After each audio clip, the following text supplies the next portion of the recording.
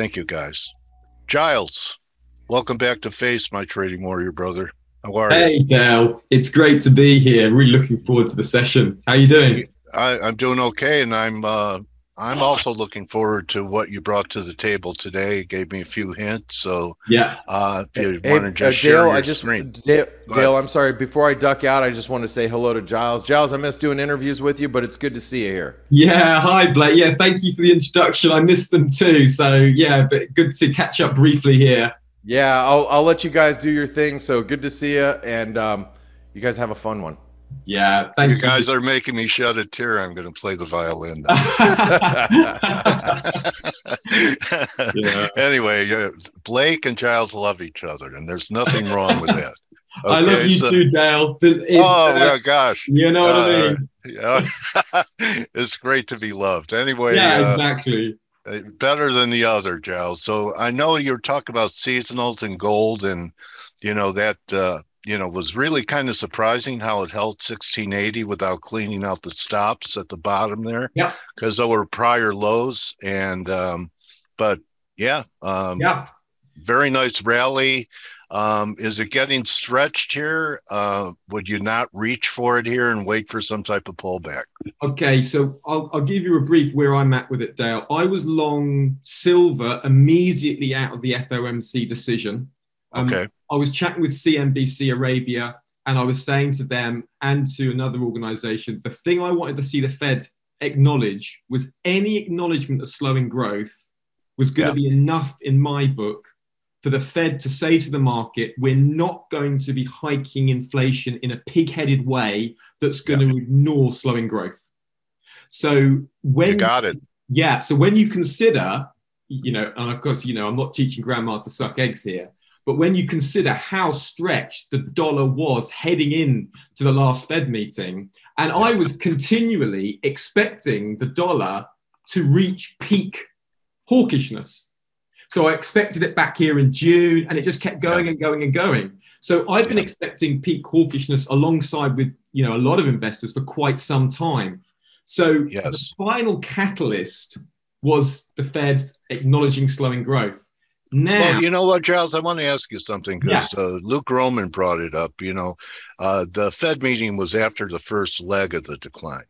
And he said that there was a very quiet G20 meeting prior to that, and the euro stopped going down, went up every day since then. And also that was right around the time of the yen high as well. Yeah. Do you think central bankers got together and cut some kind of deal here? And they're not announcing intervention? Of course. When you consider 10-year yields kept rising and rising and rising. Remember, we had all those headlines about concern about the Bank of Japan. They kept saying they were getting freaked out, essentially, but not doing anything. Right. Yeah. So without a shadow of a doubt, if I was in their shoes and I was organizing finances for a whole nation, I'd have a hotline to all the other central bankers without a shadow of a doubt, Dale.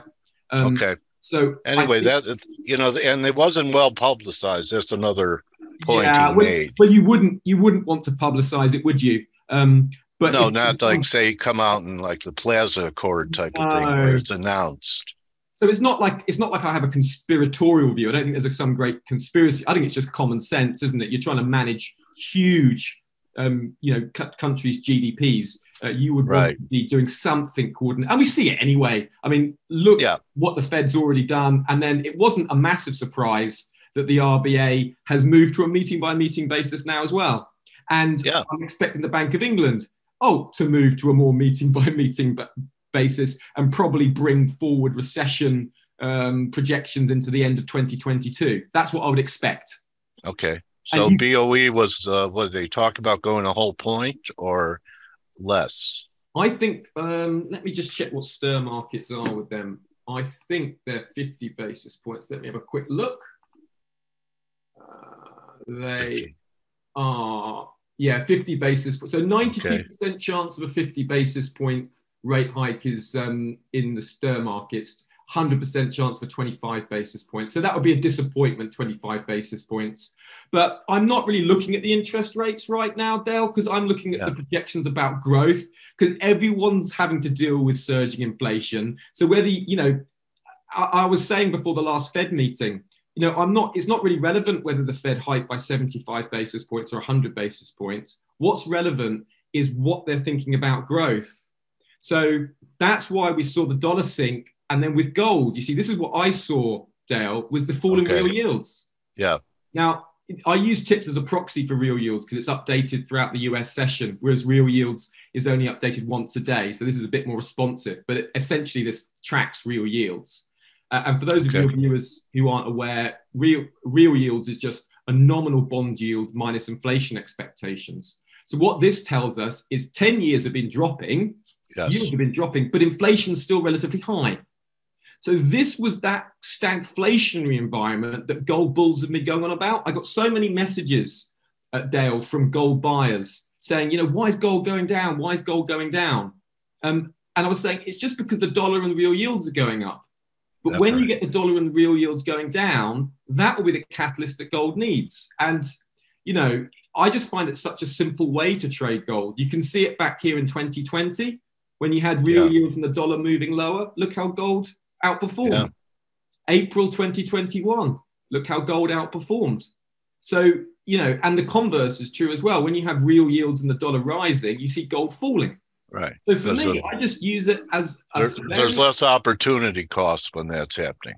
No, less competition. Yes. Yeah. And also you have conviction to hold the position longer, which goes back to me answering your first question, which is why I'm a bit more confident in holding gold longs and silver longs. Now, silver was really interesting. Now, that gold-silver ratio collapsed. Now, this is what I saw, and it was just providentially, just the day before the decision. I was running with some clients, and they just said to me, if gold's going up, because I was planning to go long gold on slowing US growth, they said, will silver track gold? I said, yeah, silver will track gold. And just out of instinct, I tracked the ratio. And lo and behold, the ratio was moving up to 50%, halfway back. Yeah, and so for your listeners who aren't aware of this, essentially when the gold-silver ratio is high, it tells you that silver is comparatively cheap to gold. Yeah. And a lot of traders will trade the ratio. So when the gold-silver ratio is very high, like we saw it recently. Yeah, we saw it in 2020. 125. It was all, and you remember that. I went long silver, and I got long silver around this kind of region, and I took profit way too early on that weekly resistance. This is the silver chart in the purple. So I took profit way too soon there, Dale, right? Yes. And I missed all that move. So that's that's my loss, but I'm trying to learn from that this time. So I'm expecting more bang for my buck in silver. And I went long silver immediately after the FOMC meeting. So I'm long in from whenever that was, right down at these bottoms. I've got this trend line, which is lovely support now for me. So I feel very confident long. And technically, it's one of the best hammer reversal bars that I've seen in the monthly chart in silver for the last at least 10 years. Yeah, that is a big candle. That's a very large candle. And for those of who need a little bit of help technically, it's got a long tail, it's got a bullish close. Now, crucially, and some folks make a mistake with this, Dale, when they're looking at a hammer reversal candle, is the candle has closed within the body of the previous day candle, which makes it more bullish. So if you see this candle here, yes, it's bearish, but you see the body is not within the body of the previous candle.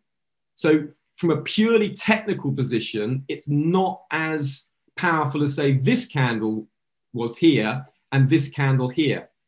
So that, and you got all the longs out on that flush. Yeah, 2040, and Do you know what I mean? But, that was right around 61.8 of that COVID rally, the lows. So people, don't tell me fibs don't matter. Yeah, they really, really matter. And people are looking at these technical levels. And obviously, I don't just trade technically, and I know you know that, Dale. I'm always combining the technicals and the fundamentals together. And that gives you that best conviction. So you look at this and you can see, okay, this is looking like a nice run up to 22 minimum. Even just technically, you'd expect a run up to 22. So any retracement's lower, but you've got this large moving average here as well.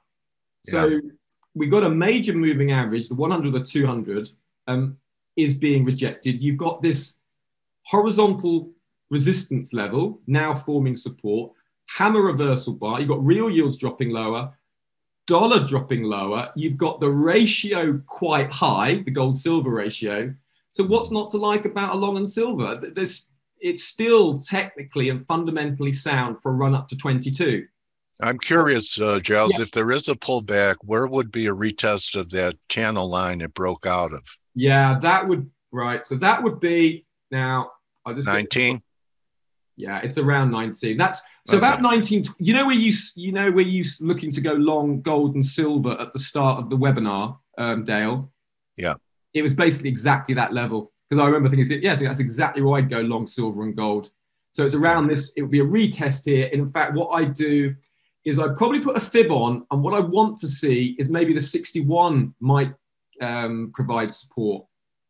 So the 38 rather. So you might get a bit of support at that 70 region. So I wouldn't be like stubborn and insist on a retest down here. I would be good advice. Trigger finger around that, because it's also that large support level. Okay. I feel more uncomfortable short term that I let go of some of my long positions yesterday.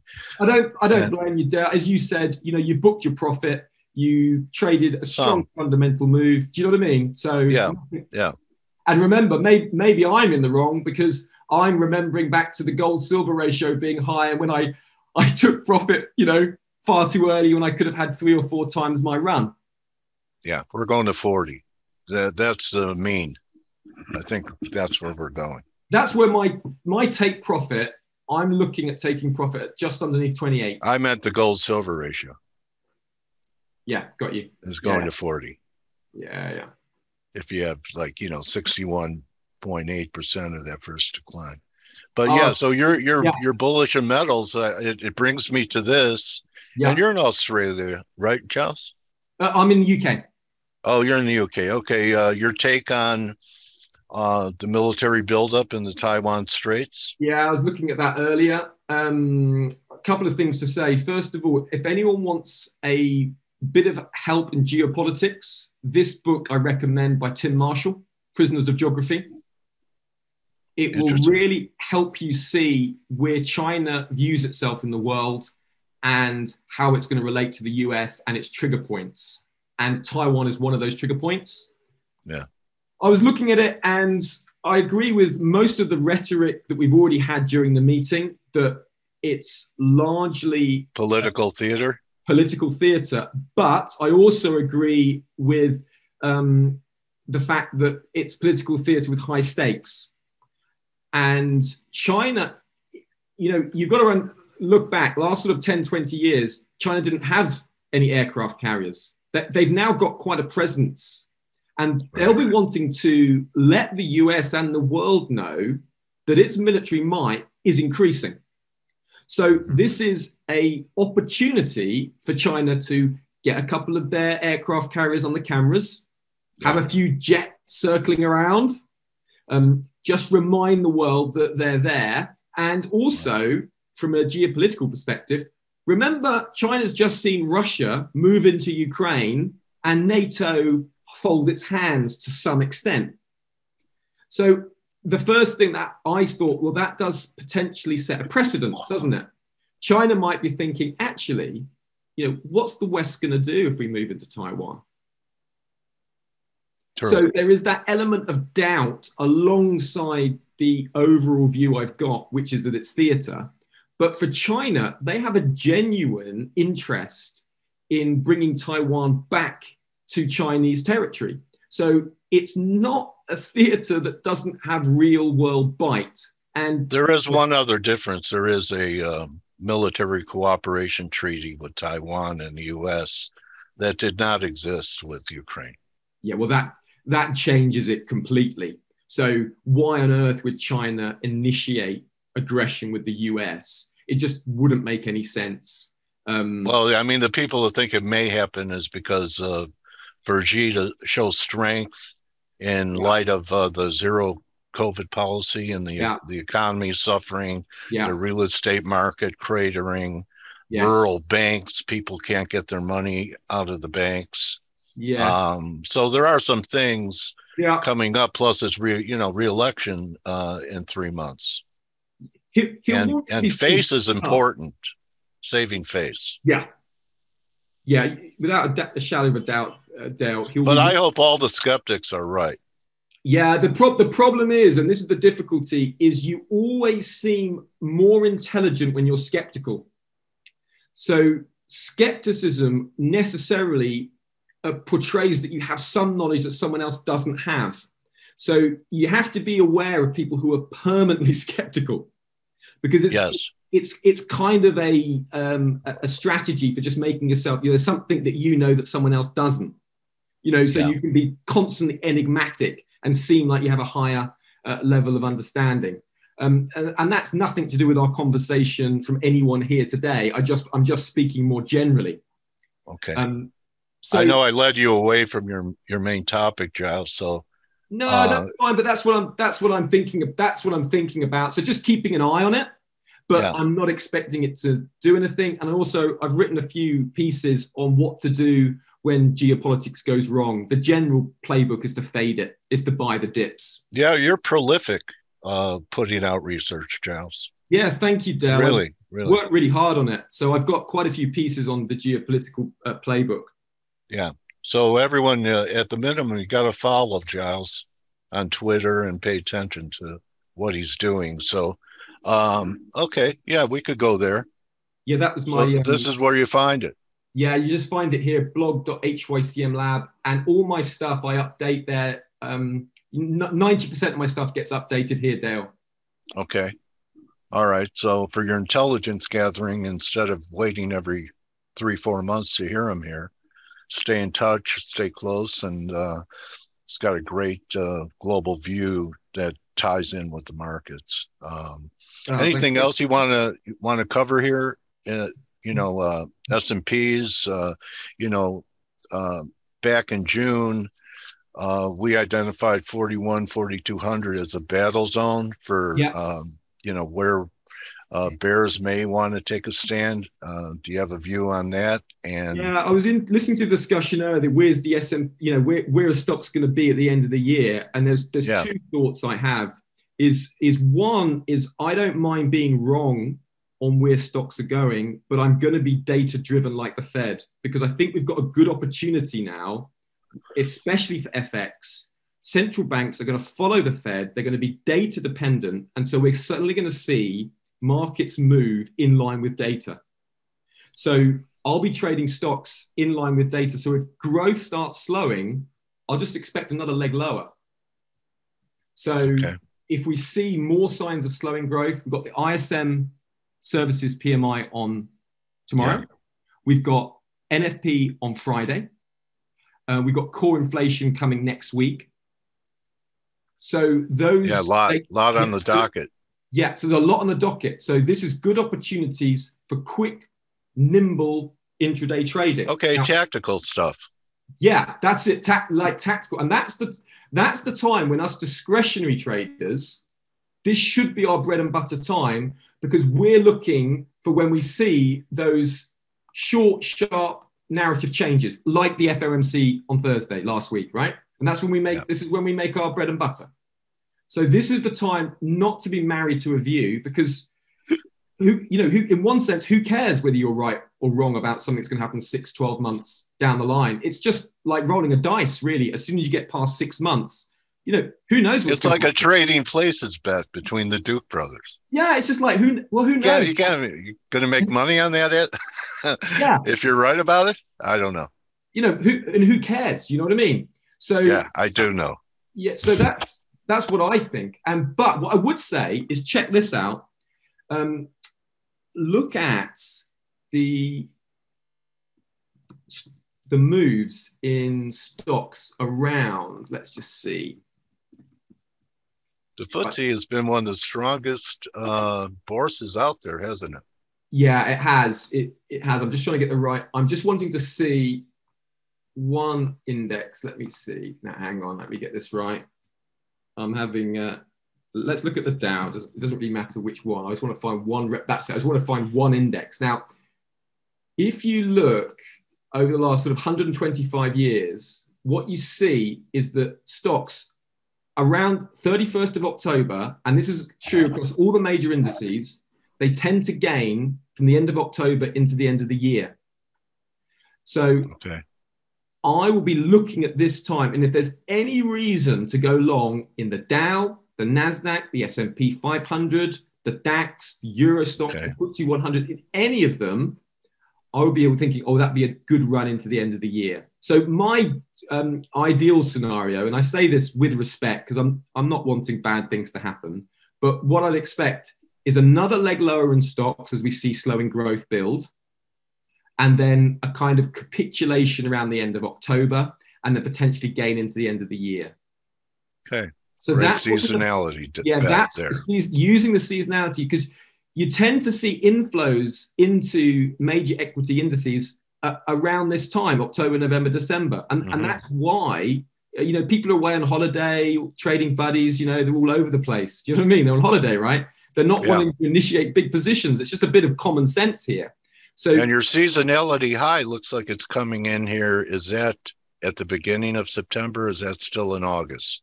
If you go back to the left, before the low. Up here. Yeah, up there. Yeah, up there. So the low comes the high. The high. The high is just here. No. Here. Back in April. Yeah, there. September. Yeah.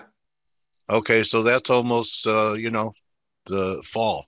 Yeah. So I was saying that the rally could last until the fall. Yes. So okay. Yeah. So I don't use it in a mechanical way, Dale. Yeah. But there was this old school hedge fund guy who I've been in touch with over the last 5-10 years. His pattern matches these seasonal patterns. And I've just seen him over the last 5 years. He pointed out to me when the gold silver ratio was high back in 2020, he pointed it out to me and said that his fund is going structurally long silver. You don't want to miss out on this. Yeah. And then he does things like he sold all his stocks around April of this year and said, I'm not going to be doing anything now until October, November. Wow. Do you know what I mean? So I thought kind of seen this from this guy, and he's old school guys. They know a little bit, don't they? Yeah, he's like an old school guy. Do you know what I mean? He's retired. He's not getting into the game, but he just loves the markets. He just has insights and wisdom and experience that you can't really teach. You have to live through to get. You have to live through them, and I think I would speak. Some people just didn't recognize it. You know what I mean? Yeah. And I was like, why are people not paying attention to this guy with years of experience who's speaking such sense? You know what I mean? People were arguing with him. I thought, and that's how I got to know him a bit better. I was like, actually, this is a serious guy. He really knows what he's talking. So ever since that, I've just kept that in the back of my mind. The one thing, have I got time to share one thing? Sure. And this is just to help folks who may be struggling with intraday sentiment trading. Yeah. So this was a very short trade that we took this morning after the RBA meeting. Yeah. So it was just very simple using pivot points. When the Reserve Bank of Australia, I'll just go back to the decision. You can see it here. It was just simply, you read the, I know time is short, but you read the report. The bottom line was that the RBA said they're not on a preset path. Lo and behold, they're following the Fed. They're concerned about growth. So we know that this is dovish. It wasn't particularly tricky, okay? So we said, okay, the go-to currency pair for trading RBA, RBNZ divergencies is the Aussie New Zealand dollar. And we were just looking for a quick flush down to the S3 pivot point. Nice. So it's very simple. And it's so easy. It's, it's easy. Well, in once, the problem that I had, Dale, the problem I had is I wasn't quick enough when I first started. I was too slow. So I would have seen this probably today, and thought to myself, oh, okay, that's a really good trade. Yeah. Sold at the lows initially. Do you know what I mean? Yeah. Price then retraces. And then by this So now point, you're just reacting instead of thinking about reacting.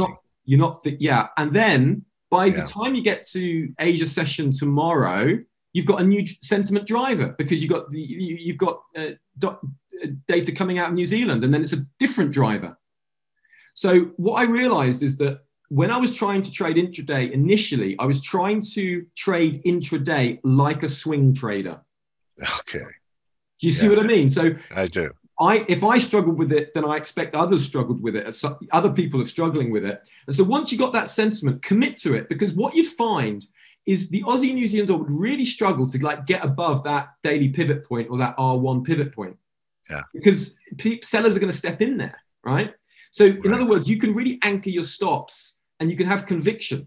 So even now, US. What's the time frame on this chart? Oh, that's just a 1 hour chart, but the time frame doesn't matter. These are daily pivot points. Okay. So if US traders take this back up to 1.1067, I would sell, but I wouldn't be greedy. I just look for a move back down to 1.1046. Yeah. And then say, okay, I've taken it. And then at the end of the day, I'll close my orders. I wouldn't try and hold this overnight or tomorrow, because then it's a new sentiment. So sentiment usually lasts 2 to 3 sessions. And basically 2 sessions. By the end of the London, and certainly by the end of US tonight, it's over. Do you know what I mean? And then it's a fresh sentiment driver. Arguably, this may be a little bit different with the RBA. You might get another run lower. But if you do, you could just expect into that daily support. So the max move that you could reasonably expect would be a run down to 1.0980 anyway. And then you got a reset technically because of all these collection of lows. What a great conversation, Giles. Yeah, good, Dale. Really, I don't know if you're paying attention to the chat, but thank you for coming here and edifying the community. You were much enjoyed, and I always appreciate your insights. And, one of the things I'm grateful for to Twitter is because I met people like you on Twitter. And likewise, you're a great addition to the rotation, buddy. Oh, Dale, I always look forward to it because I know I do a lot of media stuff, but sometimes I'm speaking to people that don't really understand and know and love trading. And it's a bit frustrating sometimes. You understand? Yes. When I'm talking here, I'm talking amongst brothers, people who understand, and I know that they will appreciate and give good questions. And it's a different experience. So it's a mutual experience for me, Dale, too. Okay, and people are asking for your handle. It's Giles Coghlan, at Giles Coghlan. Am I right? Yeah, it's at Giles Coghlan. Shall I put it in the chat? Yeah, go ahead. Post it for them. At Giles Coghlan CCA. I think that's. Just check I got that right. Yeah, there you got it. There it is, at Giles Coghlan CCA. That's it. Yeah. All right. So a guy who can see clearly through his bifocals, Giles Coghlan. Find him on Twitter. He's really has a patience and demeanor. You're going to learn a lot from this guy. Thank you again, my trading warrior brother, for being on F.A.C.E today. Absolute pleasure, and I look forward to the next time, Dale. All right, Giles. Good hunting, buddy. Yeah, take care now. Bye. All right. Adios. Giles Coghlan, everybody.